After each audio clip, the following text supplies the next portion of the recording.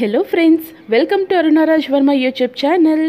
ఈరోజు నేను మీకు తోటకూర యూస్ చేసి పచ్చడి ఎలా పెట్టాలో చేసి చూపించబోతున్నాను. తోటకూర పచ్చడి చాలామందికి తెలిసి ఉండొచ్చు, తెలియని వాళ్ళు కూడా చాలామంది ఉన్నారు.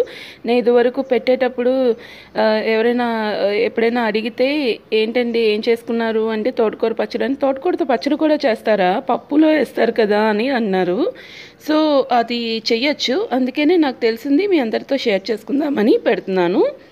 సో తోటకూర పచ్చడిలో ఫైబర్ ఎక్కువ ఉంటుంది, సో పిల్లలకి చాలా మంచిది. చూడండి దానికి ఏమేం కావాలి అంటే, నేను ఇక్కడ గోంగూర తీసుకున్నాను. గోంగూర తెలుసు కదా, నేను ఎక్కువగా అదే యూస్ చేస్తానని, చింతపండు బదులు. కానీ మీరు కావాలి అనుకుంటే చింతపండు యూస్ చేయండి. నేనైతే మాకు ఇప్పుడు గోంగూర యూస్ చేస్తున్నాను. దాన్ని కడిగి పెట్టుకొని దాన్ని ఎప్పుడుని శుభ్రంగాని వేయించుకొని పెట్టుకుంటాను. సో ఇలాగా మీరు దగ్గర గోంగూర లేకపోతే మీరు చింతపండు అయినా యూస్ చేయొచ్చు. నేను ఎప్పుడు ఫ్రిడ్జ్లో అవైలబుల్ ఉంటుంది కాబట్టి నేను తీసుకున్నాను. అలాగే జీలకర్ర ఒక 2 స్పూన్స్, మెంతులు కొంచెం ఒక 10 అలా తీసుకోండి, సరిపోతుంది. ఎక్కువ తీసుకుంటే చేదొస్తుంది. అలాగే శనగపప్పు ఒక 3 స్పూన్స్, కొంచెం శనగపప్పు, ఇంకా జీలకర్ర అవి కావాలి. అండ్ వేయించుకున్న పల్లీలు మీకు పల్లీలకు బదులుగా నువ్వులు తీసుకుంటే ఇంకా మంచిది, కానీ నా దగ్గర నువ్వులు స్టాక్ లేక పల్లీలు తీసుకున్నాను. అలాగే ధనియాలు, ఇంకా మిరపకాయలు 10 అలా తీసుకున్నాను.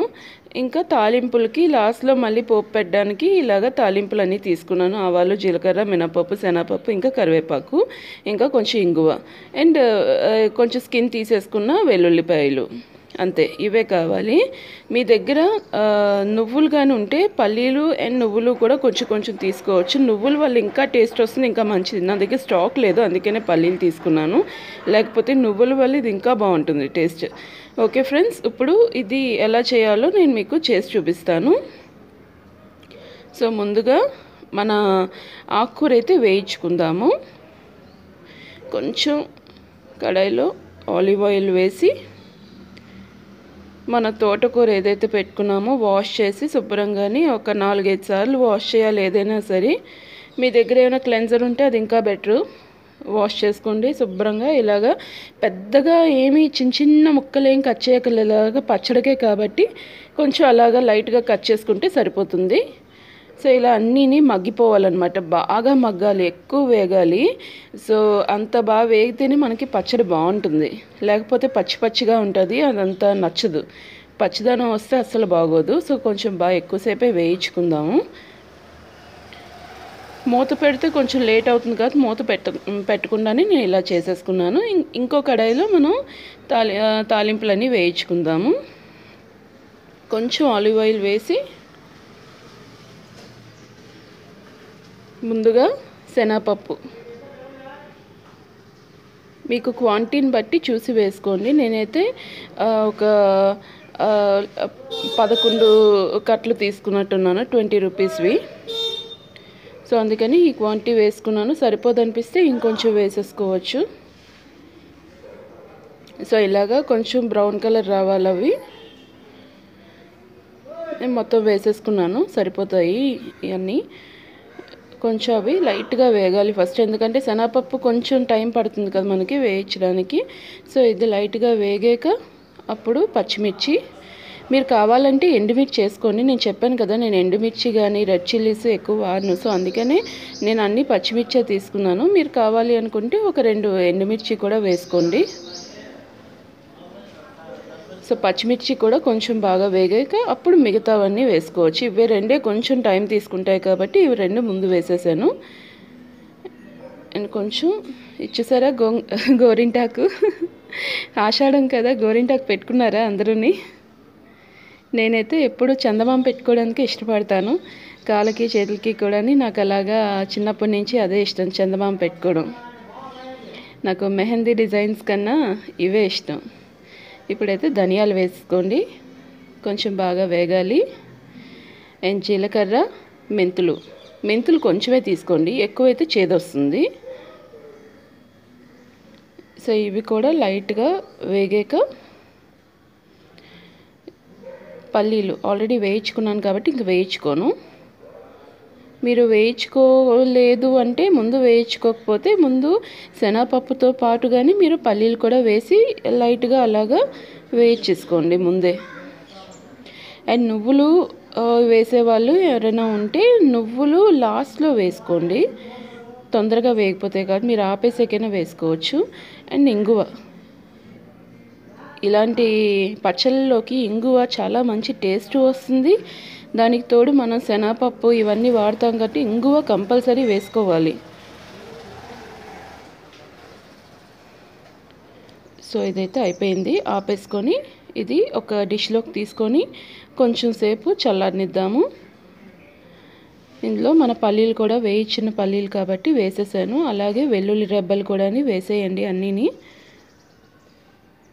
మొత్తం వెల్లుల్లి అన్ని ఇందులోనే వేసేసుకొని ఇవి ఏం చేయాలి అంటే ఫస్ట్ ఇవన్నీ కలిపేసి చల్లారిన వెంటనే మనం మిక్సీ వేసేయాలి. ఈలోగా మనం కడాయిలోని లైట్గా లాస్ట్లో తాలింపు అని చెప్పాను కదా, పచ్చడి అంతా అయిపోయాక తాలింపు కోసం వేయించుకోవడానికి కొంచెం నూనె వేసాను, కొద్దిగా అయితే సరిపోతుంది. అండ్ తాలింపు గింజలన్నీ కరివేపాకుతో పాటు అన్నీ వేసేసాను. వెల్లుల్లి మళ్ళీ ఏం వేసుకోకర్లేదు, ఎందుకంటే ఆల్రెడీ మనం మిక్సీ వేసేస్తాం, అందులో బాగా కలిసిపోతాయి కాబట్టి ఇంక మళ్ళీ ఏం వేయట్లేదు. కావాలంటే ఎండుమిర్చి వేసుకోండి. నేనైతే ఒక 2 ఎండుమిర్చి వేసాను దీనికి. అది జస్ట్ ఏదో లైట్గా అలా కనిపించడానికి వేసాను అంతే. ఎండుమిర్చి కానీ ఇవన్నీ ఎంత అవాయిడ్ చేస్తే అంత మంచిది, రెడ్ చిల్లీస్ ఏవైనా. సో తోటకూర అయితే చూసారా బాగా వేగింది, ఇంకా వేగాలి. ఇది తడి అనేది ఉండకూడదు, తడి పూర్తిగా పోవాలి.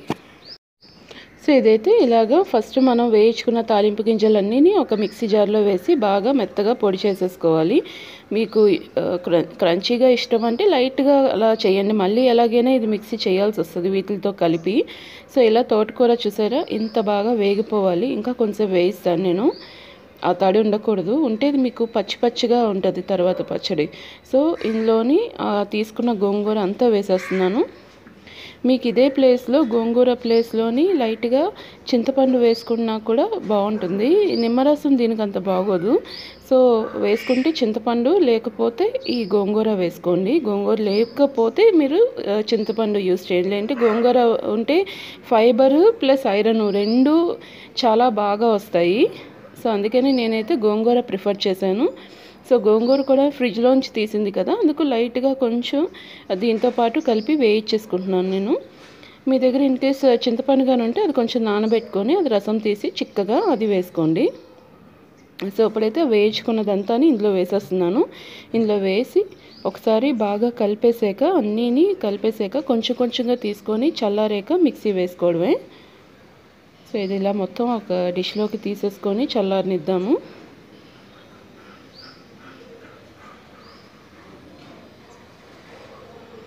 బాగా చల్లారకపోతే ఏమవుతాయంటే మిక్సీ జార్లు మనకు సంవత్సరాల తరబడి రావన్నమాట, నెల రోజులకే అవి కూర్చుంటాయి.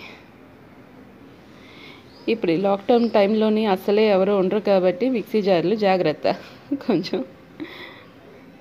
సో ఇలాగా బాగా చల్లారాక ఇందులో కొంచెం ఉప్పు అడ్జస్ట్ చేసుకోండి మీరు. ఉప్పు నేనైతే కొంచెం తక్కువే వేసుకున్నాను, డైట్ రెసిపీ కాబట్టి. ఇందులో గోంగూర అన్నీ ఉన్నాయి కాబట్టి ఒక 2 స్పూన్స్ అయితే పడుతుంది, ఇంకా కొంచెం ఎక్కువే పడుతుంది, మీరు కావాలంటే అడ్జస్ట్ చేసి వేసుకోండి. సో ఇలాగా మిక్సీ వేసేసుకున్నాక నాకు చట్నీ అయితే ఇలా రెడీ అయింది. మీరు చట్నీ కింద కావాలంటే ఇంకొంచెం వాటర్ వేసేసుకొని చట్నీ కింద పలుచగా చేసుకోండి. నాకు పచ్చడి కింద కావాలి కాబట్టి లంచ్లో కానీ నేను ఇలాగా కొంచెం తిగ్గా చేసుకున్నాను. సో ఇదైతే పిల్లలకి అసలు ఎంత నచ్చుతుందంటే అసలు మామూలుగా కాదు. మా పిల్లలు అయితే ఎంత ఇష్టంగా తింటారు.